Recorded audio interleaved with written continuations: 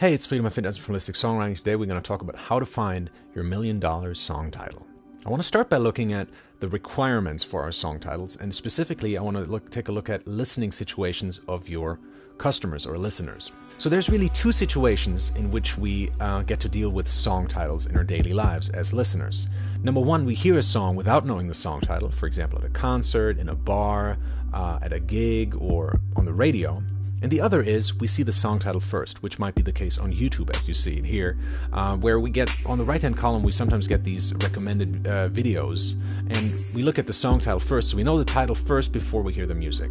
So a song title needs to be able to do two things. First of all, it should make the transition from I heard the song and I like it and I want to find out what it's called as easy as possible. And second of all, it has to have something that makes me want to click on it. So those are our two requirements for each of our song titles. Let's go through our 4 points here. Number one is the been a while factor. Not every song needs to have this factor, but it's a nice way of bringing back a song into the mind of your fan, if you will. If, for example, every time you heard someone say the phrase, "Oh, it's been a while," he would think automatically of that song, It's Been a While, by Stained. I call this the been a while factor. Think of songs like Let's Get It Started, or Call Me Maybe, or What Do You Mean? They all have the been a while factor. So this is a great way of making sure that people come back to your songs. But let's get to the next one, which is the duh factor. And I think every song should have really the duh factor, unless you're making art music. But if you're interested in making commercial music, the duh factor is really crucial. So you might ask someone, hey, what's this song called? If they tell you, you should immediately have a go at duh. And you should facepalm yourself like this guy's doing here, thinking, why didn't I think of that? Because it's so obvious that this song has to be titled that. Think of Uptown Funk or Rihanna's Bitch Better Have My Money or Firestarter. All these songs, they have a very clear title. You hear the song, you immediately know what the title is going to be. And that's a good thing because you want to make the transition from I heard a song that I like and I want to find out what it's called, facilitate that transition as much as possible. Number 3 is the WTF factor. And this is for all those people who are looking for new songs on YouTube. And I think the title speaks for itself. It should be a title that has something about it that makes you go, what the fuck, right? So if you think about titling your song Love Song, that would be like the worst song title you could ever think of, because I'm not going to click on a song that's called Love Song on YouTube. Call it Wrecking Ball, and that makes things a lot more interesting, because Wrecking Ball has a lot of added emotion, a lot of emotional value added to it, because you want to use power words that create an emotion within your fan or your listener. And think of songs like I Can't Feel My Face, right? That is a very strong song title. This summer is gonna hurt like a motherfucker. Please excuse all the cursing in this episode.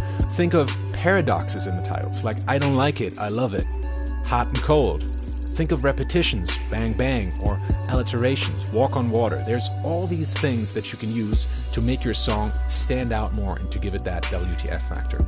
Now let's talk about 3 more do's and don'ts in choosing your song title. Number 1, don't call it like you see it. Don't call your song Love Song. Don't call it the Drum Song, Cool Grooves, or the 5/4 Mashup. Those are all really, really terrible titles because they don't have any emotional value added to them. And again, emotional value is everything when it comes to your song titles. Number 2, don't use numbers. Song 2, 4039 are really, really bad titles. And Song 2 obviously was a huge hit, so, you know, song titles aren't everything, obviously. But in general, you don't want to use numbers unless that number has, again, an emotional value. Like Taylor Swift's 1989 does have an added value because that's the year a lot of their listeners were born in. Or take 1939, you know, beginning of the war. Those are numbers that make us feel something. So those are big, big numbers for us. And number 3, don't use acronyms unless that acronym is pronounceable. So don't call your song GIQRBTS because no one's gonna be able to remember that. But if you call your song Biab or Adidas, that's something that people will be able to remember.